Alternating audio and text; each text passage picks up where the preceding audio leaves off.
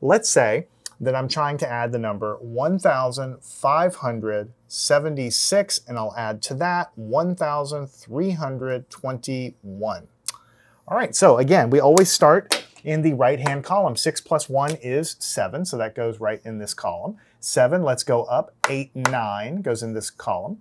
5, let's go up. 6, 7, 8, that goes in this column. And 1 plus 1 is 2. So no regrouping in that problem. It's straight addition. The answer is 2,897. All right, let's take a look at problem number 2. Let's say we have 2,895, and we'll add to that 1,435. We'll add these two numbers together. So again, we start in the right-hand column. 5 plus 5, you know those are complements. 5 plus 5 is 10. So we can't write 10 down here. It's a two-digit number, so we'll put the 0 and we'll carry the 1. Now the easiest way to add these is to know that 9 plus 1 is 10. Those are complements. Anything that adds together to make 10 is a complement. So this is 10 plus 3 is 13. And so 13 again, we have to put a 3 and we have to carry a 1. All right, so here we have 9. 8 plus 1 is 9. And then let's count up 10, 11, 12, 13. So again, 13 is a two-digit number, so we'll put a 3, we'll carry a 1 up here.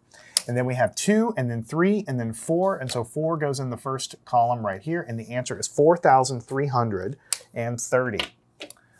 All right, so you see 4-digit addition is not really any harder. We just have an extra column, so we have more steps. Critically important is I want you to be able to line up your columns and write things neatly. That's actually more important than anything, because if you write everything down neatly, then you will have a much higher chance of getting the right answer. All right, let's say you have 2,487, and we'll add to that 1,658. So we'll add these two numbers together. So here we have 8. Let's go up 7 more. That's 9, 10, 11, 12, 13, 14, 15. So that gives us 15. Of course, that's two digits, so we have to write the 5 here and carry the 1. Now, the easiest way to add this is to know that this is 9, right? So this is 9 here together. 9 plus 5 is got to be 14, right? You know that even without counting, because if it were 10 plus 5, it would be 15. But it's 9 plus 5, so it's 14. And if you want to count that out, you can. But we have 9 plus 5, that's 14, so we put the 4 here, we carry the 1. Here, we know that 6 and 4, those are complements. We know it makes 10. You can count it out if you like, but 6 and 4, I want you to start to remember is 10. 1 more is 11. And so to write 11 down, we have to put a 1 here, and we carry a 1.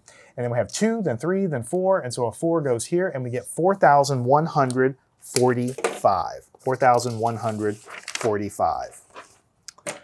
All right, let's take a look at problem number 4. Let's take a look at 4,150, and we'll add to that 1,000. Let's make this one a little nicer. 472. We'll add these together. So 1,472. So in the right-hand column, 2 plus 0 is still a 2. 7 will go up 5, 8, 9, 10, 11, 12. 12 we have to write as a 2 here and carry the 1. Here we have 4, then 5, then 6. So 6 goes in this column. And then 4 plus 1 is 5. And so the answer we get is 5,622. All right, so you see the process, once we get in the hang of it, once we get in the groove, it's really not hard. We just have to practice, write everything very neatly. Let's say we have 5,558, and then we have 3,837. Notice how everything is lined up. Nothing is kind of off, and that helps us greatly. Now let's take a look at 8. Let's go up 7 more. 9, 10, 11, 12, 13, 14, 15. So that's 15. So we have to write that as a 5 down here, and we'll carry the 1. Now we have 5, then we have 6, then we have here 7, 8, 9. So that's 9 in this column. And here we have 8. Let's go up 5 more. That's 9, 10, 11, 12, 13. 13 we have to write as a 3 down here, carry a 1. Then we have 5, then 6, then 7, 8, 9. So a 9 goes right here. The answer is 9,395. All right, that was the halfway mark. That's problem number 5. All right, let's take a look at problem number 6. Let's take a look at 2,797, and we'll add to that 2,613.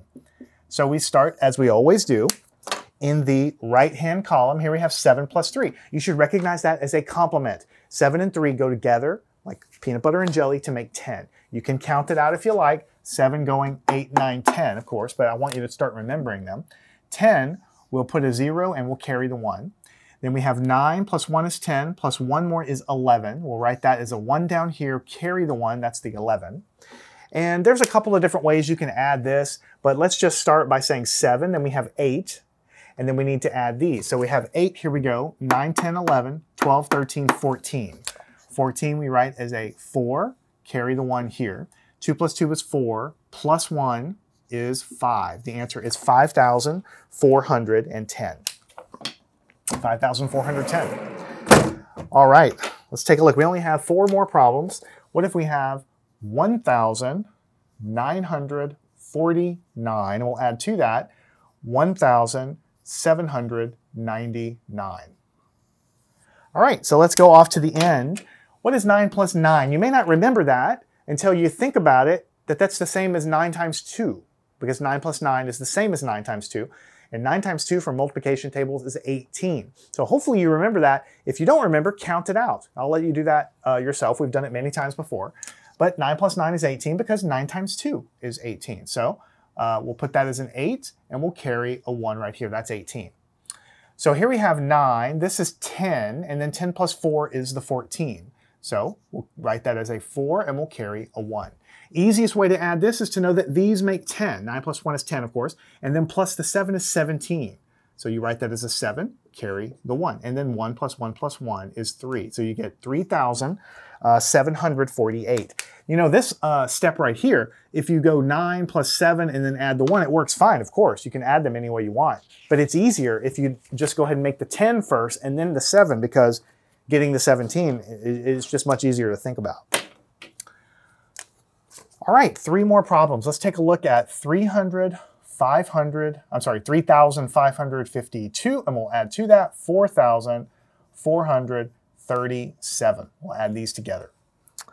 All right, so what do we have? 7, let's go up, 8, 9. So we'll have 9 in this column. 5, let's go up, 6, 7, 8. 8 goes right here. 5, let's go up, 6, 7, 8, 9 goes right here.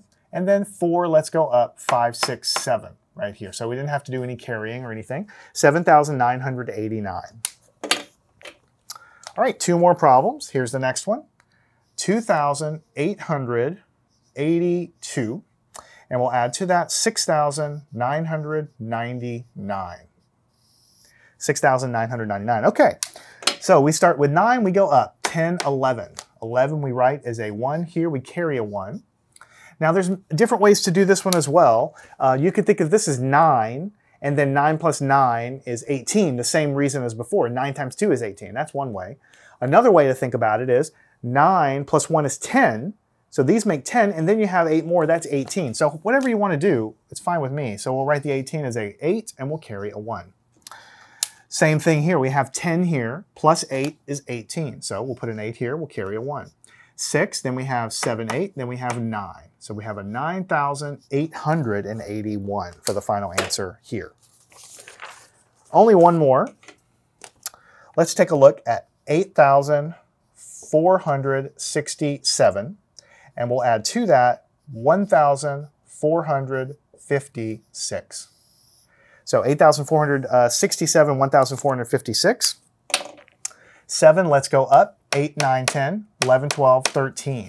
So that's going to be a 13, which means a 3, carry a 1.